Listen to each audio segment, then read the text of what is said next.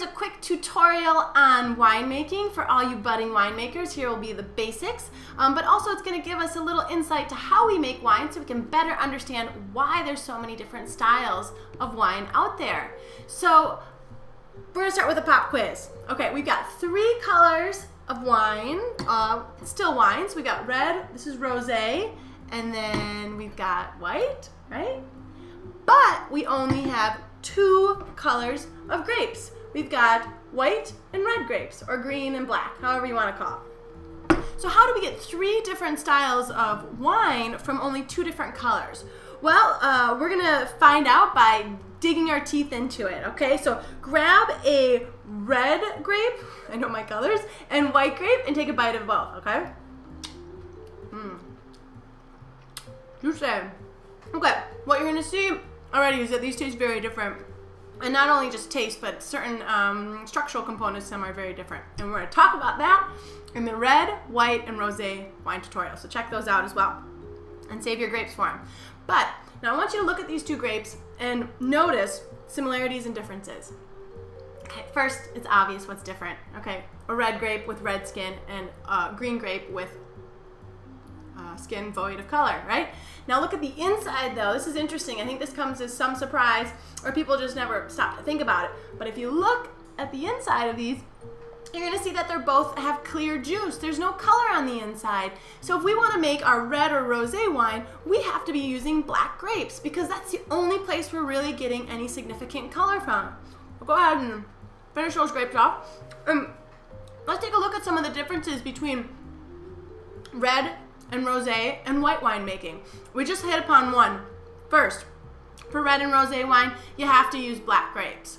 Second, after the grapes are harvested, they'll be brought into the winery, and here's our table grapes. Now these don't make wine, but for the purposes of this tutorial, they work great. So we bring our grapes into our imaginary winery and we crush them. That's a key word to winemaking process. You crush them. What crushing is doing is it's breaking the grapes. And what that does, it breaks the grapes open so that the juice can start to be released and the color and flavor from the skins can now interact and affect the juice. So when we do red and rosé wines, we have white juice with black skins. And the time that white juice spends on the black skins will determine whether it's a red or rosé wine. So for instance, here are 2 wines that, or not wines, I wish. These are 2 grape juices that I extracted based on different times spent on the skins. So this one, I allowed the grapes to sit on the red skins for about, I don't know, an hour, okay? Whereas this one, let's get a better shot of that one. This one is actually a lot darker because I allowed it to sit on the skins for a week. I mean, what a wine geek am I that I actually crush table grapes at home and let them sit in my refrigerator. But what you can see here is the difference now between, oh, we'll get there we go, between red wine and rosé wine, right? It's just the amount of time that the juice spends on the skins. Okay, so real easy stuff, right? So we've got white juice on black skins for red and rosé wine. Now here's where the magic happens. We add in yeast. We can either add in yeast or sometimes, in some rare exceptions, the winemaker will choose to use indigenous yeasts or yeasts that are already found either in the winery or on the grapes. But usually we're gonna add in some yeast and then the magic happens. And here's a great picture of that magic starting to happen. And the yeast will start to eat the sugar that's found in the grapes, and what it gives off is our magical ethanol alcohol, as well as CO2. So when you look at this picture here, you can actually tell that this has started to ferment. You see the grape skins still in there with the juice, but you see foam, and that foam is the CO2 that's being given off as a result of fermentation. So we'll allow that to happen, and then usually what happens with especially red wines is they will press the wines. So fermentation sometimes will be complete before pressing, but usually they'll press it before fermentation is complete. And what I mean by complete is, has the yeast eaten all the sugar, Or has the yeast eaten as much sugar as the winemaker wants for them to eat? Basically, it's how sweet does the winemaker want the wine to be? And then we press. And all pressing is doing is we are extracting all the juice from the skins. Because when we crush it, it just opens them up. And if you do this at home, you'll see that the pulp sticks. It wants to stay with the skin. But when we press it, we apply pressure to extract all that juice. Now, the more pressure you put on the grape skins, the more juice you'll extract. But at the same time, you're going to be extracting more, sometimes more coarse material from the skins. So here's our first lesson in why some wines are more expensive. Sometimes some winemakers choose to do a gentle pressing. So they don't want to extract all the coarser parts of the grape. They just want to extract the finest juices, you know, how the free run juice is often how they'll describe it. And what that's going to give you is a finer wine, but less juice. Less juice equals higher prices. So one lesson in why some wines, not all, but some wines can be a bit more expensive. And then after that, it can be sent, after fermentation, pressing, it can be sent directly to bottled, and sent to your local wine store where you can pick up a bottle and enjoy it. Or we can do an optional maturation. And two very popular methods of maturation include our stainless steel tanks. Here they are here. I'll pull them up for you. So this is a stainless steel tank, and that is what we call inert. It's not going to give any flavors to the wine. It's just going to maintain it, and it's also going to prevent oxygen from entering into the wine. And our other major option that we see around the world is going to be our oak barrels. So here are some newer oak barrels, and what new oak barrels will do will provide some kind of flavor often, and it would seem, oh yeah, well, oak provides oak flavors. Not so much.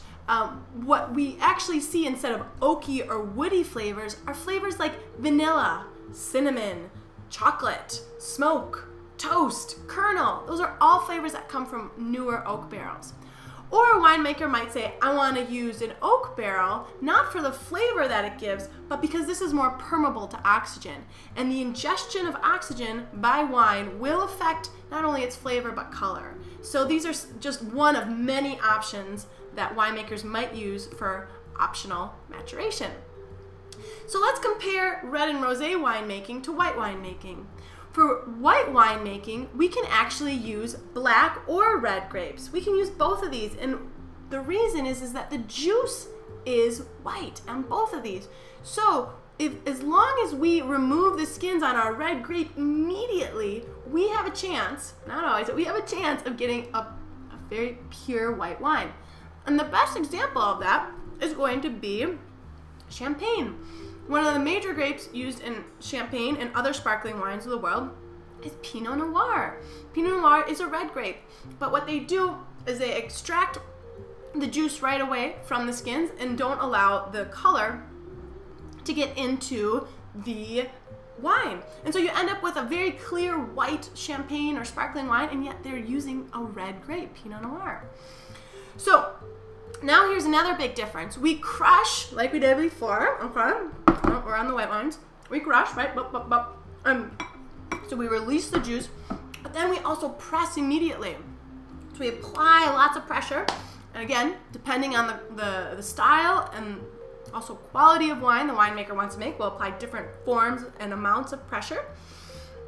But we'll apply pressure because we don't want the skins interacting with the juice. So here, let's see, I'm getting good at this. So here is my white grapes that were crushed and then pressed immediately, and you can see this is a light colored wine, but it's not white, it's not void of color. It still extracts some of the color, not only from the skins, but maybe a little from the juice. And this actually I did it this morning, and already it's starting to brown a little. Good lesson in changing of color. That should be that's another tutorial. Color of wine, we'll get to it, I promise. But you can see that this is a white wine, but it has some maybe straw colors or green or yellow tinge to it that we would expect from our white grapes, okay? So we've done crushing and pressing, which is a big difference between white wine and red and rosé winemaking. And so we're only going to be using our white juice, and then we allow the magic to happen. We add yeast. We allow fermentation to happen.